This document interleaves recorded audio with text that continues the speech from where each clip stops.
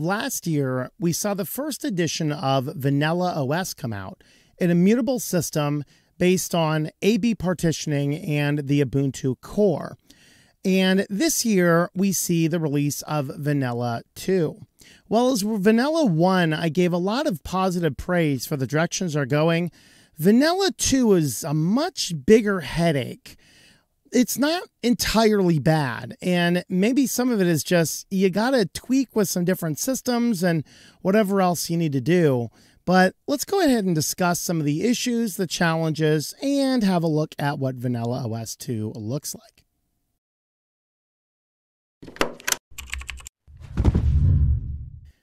Thanks for checking out this video from switchedtolinux. If you like this type of content, please feel free to subscribe to the channel. Check if you are still subscribed if you think you are. And you can go ahead and leave us a like and a comment down below to help with the algorithm.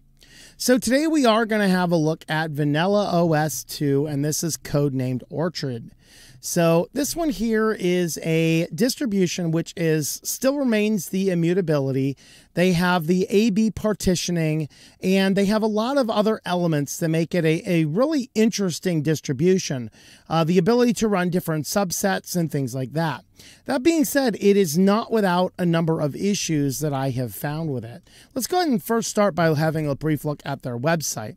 Now, you can go ahead and download it now, and it is publicly available. Now, during the alphas and the betas and the testing, you had to use a GitHub account to get it. So in other words, you can't test this without a Microsoft account. So no thank you. I pieced out of all that nonsense. I waited until it was available. Of course, over here, they talk about it being an efficient workspace, good for play, good for development, a large set of applications, which is widely true. They say it's solid as a rock. I don't know, I'm going to go with solid reliability and stuff. Now, I didn't have it crash, but I did have a few other issues, and we will go ahead and get to this. They are using AB root. I think they launched it, and they wanted to run AB root, and they couldn't get it, and they used a different system.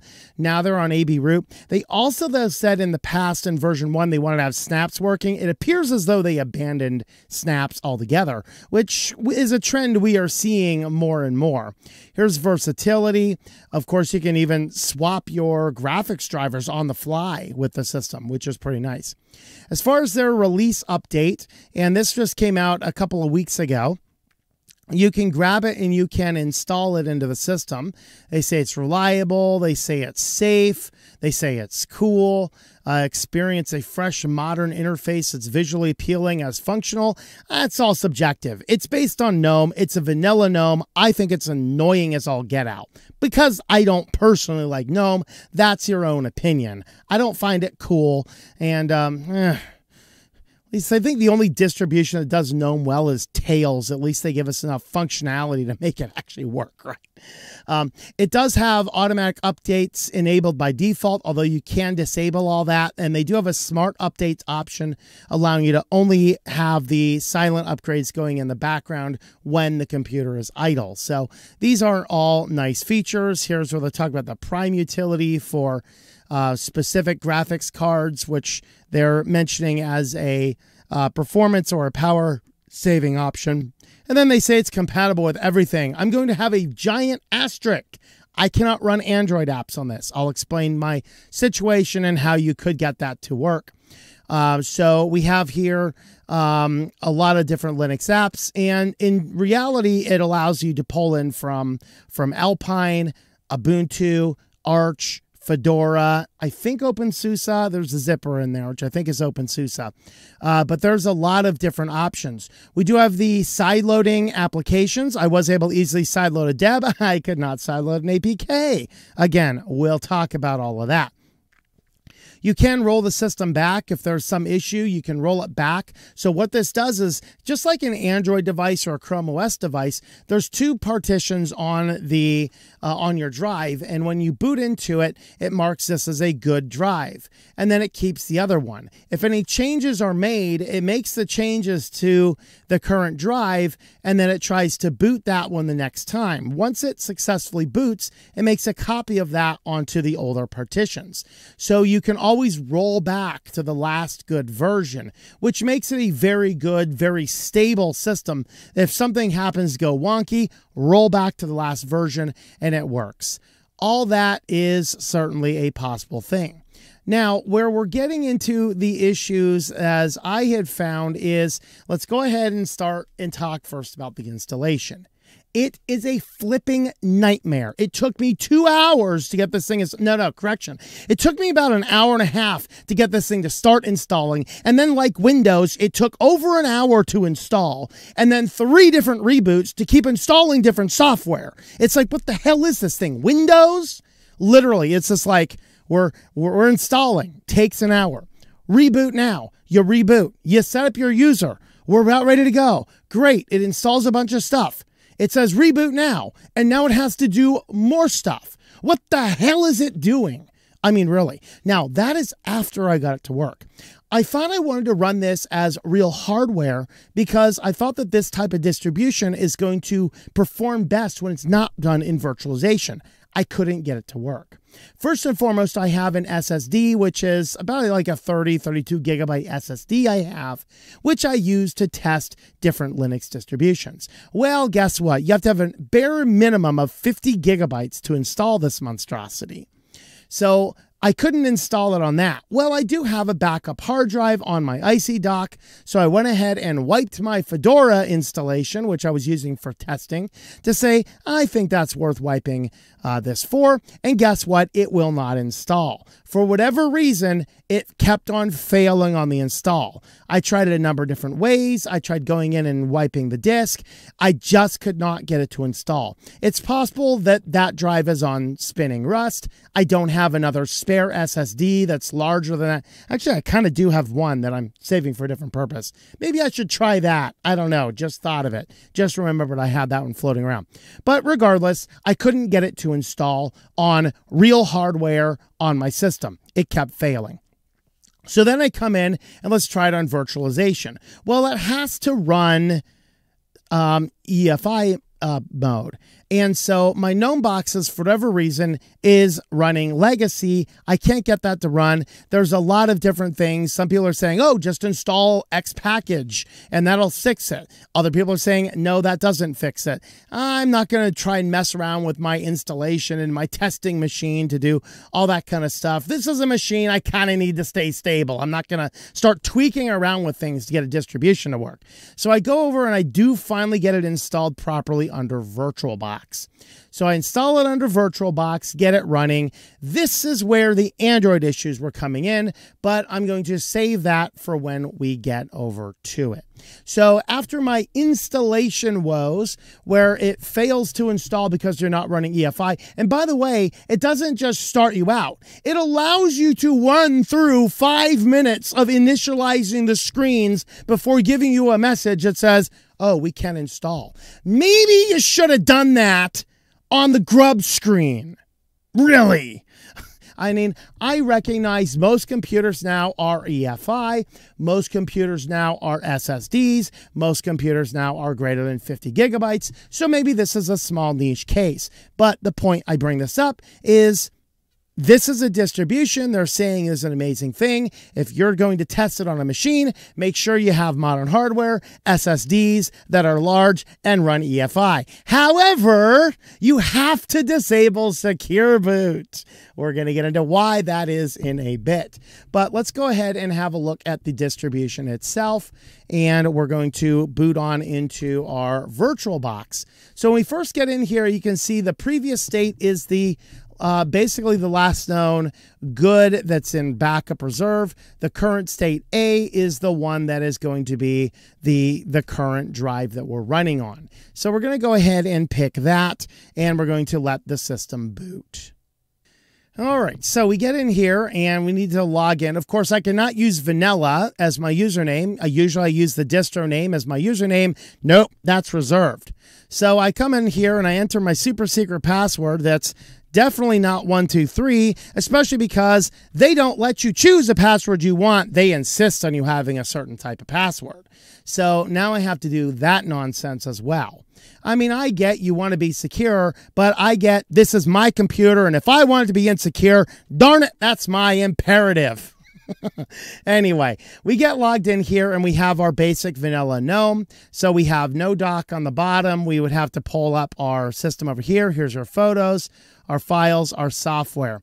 Now, as far as software is concerned, the software, despite if we go in and look at our software repositories and it tells us, okay, we have firmware services and we have FlatHub. That is our only option. I thought actually it had one more in there. I didn't notice that was firmware until now. So basically everything in here, you can install Flatpaks on the system, and anything in the Flatpak repository you can install, and you can go ahead and use anything like that as kind of a standalone on the core of the system itself. Every other application you have to install through different subsystems. Now, I will mention as well that when you first install it, one of the things that you do on the first boot is you go in and you choose the core software that is available. That's actually a really good improvement over the last time, because it would, instead of just giving you this giant suite of GNOME software, you can see I left some of the core software out. I put some in, I left some of the software out. I left out like the calendar and a few other things that I just didn't think that I needed for testing purposes. Let's have a brief look at that disk partition as well. So here is the hard drive. You can see we have different partitions. Looks like they are partitioning it out a little bit more.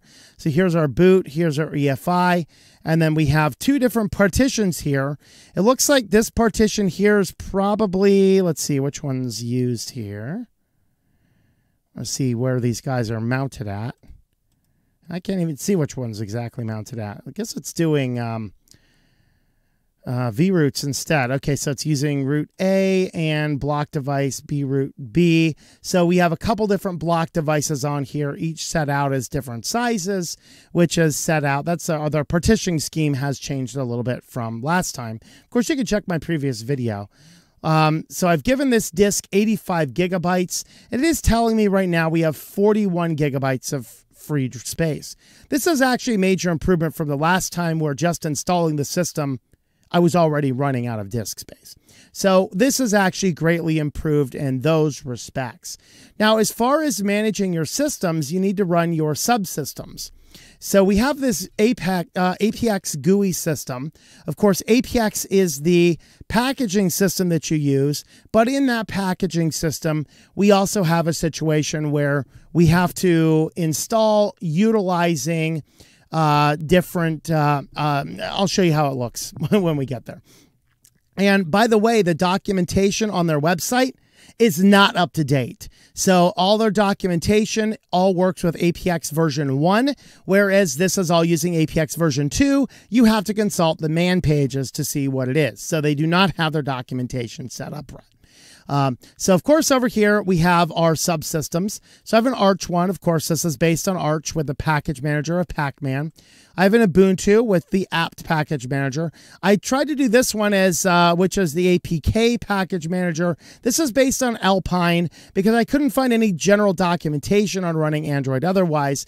And we're getting constant failures here. We'll get into that in a moment. And no, it doesn't have anything to do with the fact that this is Alpine, not Android. Waydroid is apparently in the subset buildup. Of course, there's no Waydroid management option in here that I can find.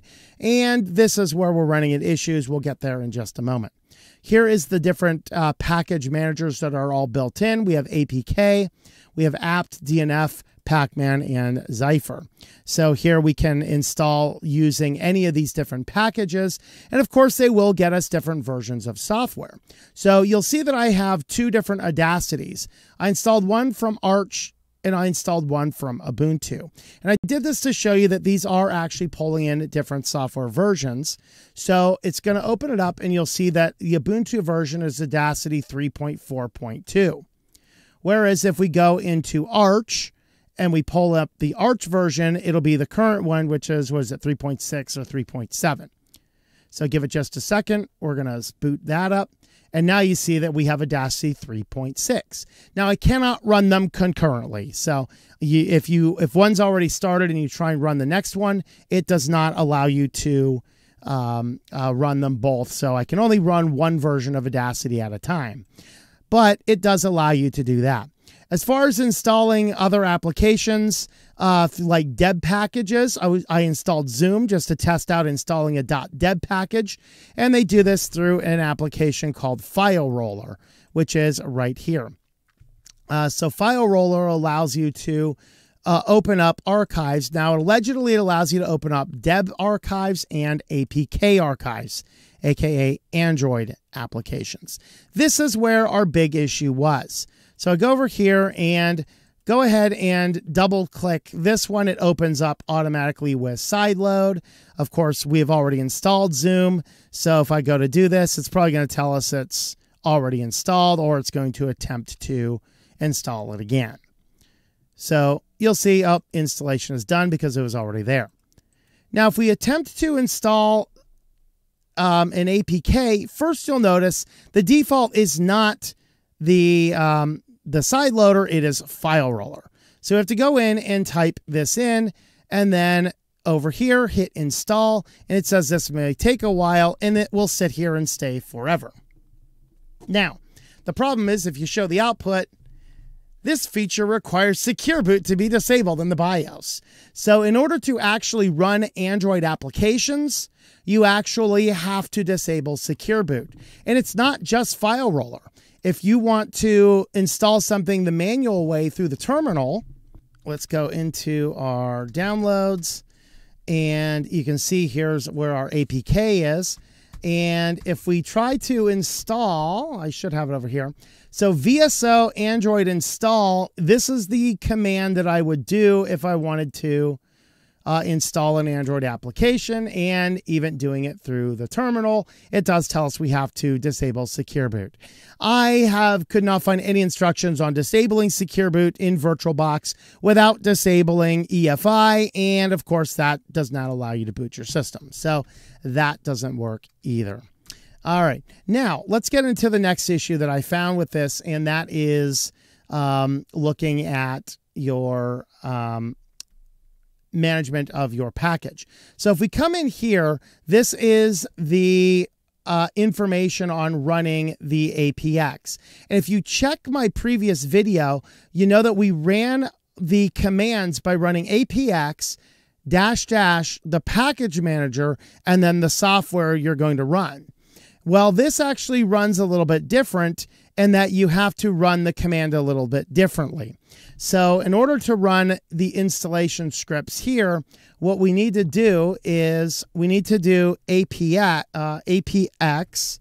and then you have to give it the name of the substack exactly as you typed it. So in my case, if I want to run Arch, I have to use the capital Arch because that's the name of my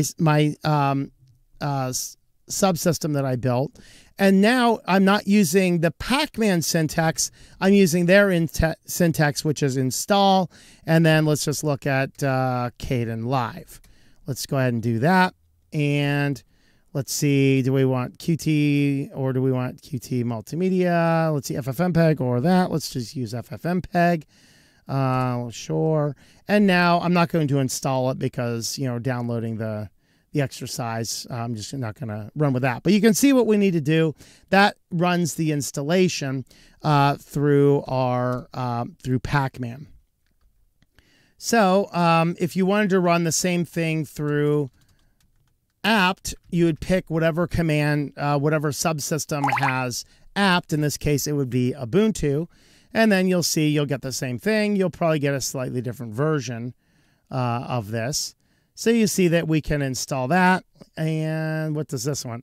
See, this wants to get 400 megabytes of archives instead of 200. Probably because I installed, I think I installed VLC under Arch. So that's how the package manager is going to work, which is a little bit different than the old way, but it doesn't appear the documentation is up to date on version 2 of this particular software. It's slightly different. Hopefully that is up to date soon. Now, after saying all of that and saying there are certainly some issues that I'm having with the system, is this entirely bad? Burn it with fire? Absolutely not. This is still a very good, very compelling system. I just wish that, you know, number one, they would do a few different things so you don't spend 5 to 10 minutes of your life booting into the system before it tells you it can't install because either you don't have enough disk space. I can understand that one, waiting until you select your disk, or EFI or things like that. But now, in order to use the Android, which they openly talk about inside of their documentation, inside of their blog post, if we go back and have a look at that, jump back over to here, looking at our system here, and we search for Android.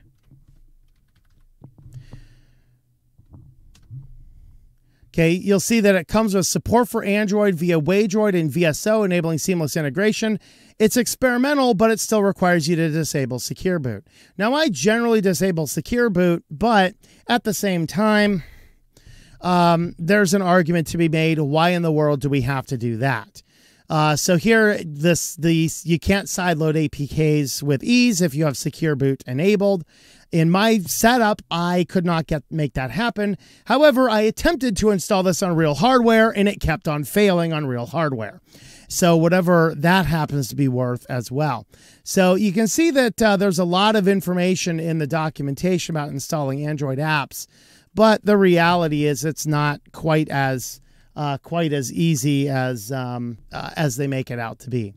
But nevertheless, it does allow you to install anything from Arch, anything from Ubuntu. I believe the AUR is in there as well. At least I saw reference to it in the documentation. Maybe the AUR may not be available anymore. But you can install anything from Fedora and whatever Zyper is going to pull from, which I'm guessing, is this OpenSUSE or is this from Gentoo? I don't know. You guys tell me what this is from. But that's kind of what we have. So let's see. There's Vanilla Dev, Ubuntu, OpenSUSE. So it's going to be from OpenSUSE right there. And then, of course, let's talk briefly about how you set up your system. So if you pull this down, we can do a new subsystem, we can do a new stack, and we can do a whole new package manager if we want. So picking the subsystem, what we're going to do is we're going to give it a name. So let's do, okay, so let's do a rundown as well. The previous version was based on Ubuntu. And I actually said in my first video, it'd be way better if this is based on Debian instead. Well, they actually kind of listen. Doubtful they listened to me, but they actually base this on Debian SID now. So we can do vanilla if we want Debian packages. We could do Ubuntu, which gives us Ubuntu. We could do OpenSUSE. We could do Fedora. We could do either one of these. So let's just go ahead and call this guy Fedora.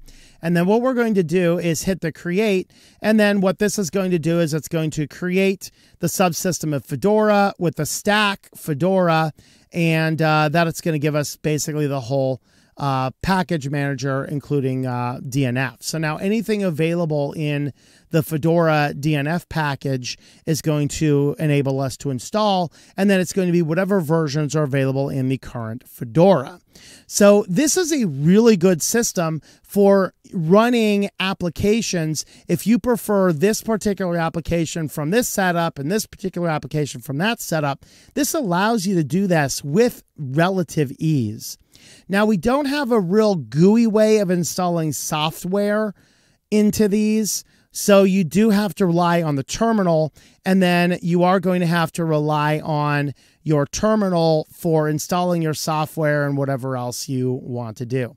Now, the next thing, though, is you'll see it is taking a little bit of time to do this, and if you can catch in here, it looks like it's downloading about 80 megabytes. And you can see it's at like 50, 52, 53, 54. So this is going to take a few minutes. But then the very first time you run the subsystem to install software, you're going to have to wait about another 5 minutes while it does more initialization. Once you do that, then it is going to work out pretty well. So head back down over here. Let me look if these, okay, so here's two programs, Audacity and VLC. So you can see I have what those are. I can stop it. I can auto remove. I can clean the package cache. I can reset, or I can delete it over there. So here's the Ubuntu. We can see I have Wave 1 package exported. Nothing in there. And then here is this one here. So if we want to start the subsystem here, it's now starting the subsystem. But then what we would need to do if we want to start install something, we have to go back into our terminal, and we're going to have to do our APX Fedora, just as we spelled it. So in my case, I'm using case sensitive, and then we use install, and let me just think of a package. Let's see if FileZilla is in that package. There it goes. Apparently we need to do a reboot. I don't know what was going on with it. Okay, so since this is the very first time we're running it, it usually takes several minutes to actually do that. I'm actually surprised that that did not take several minutes.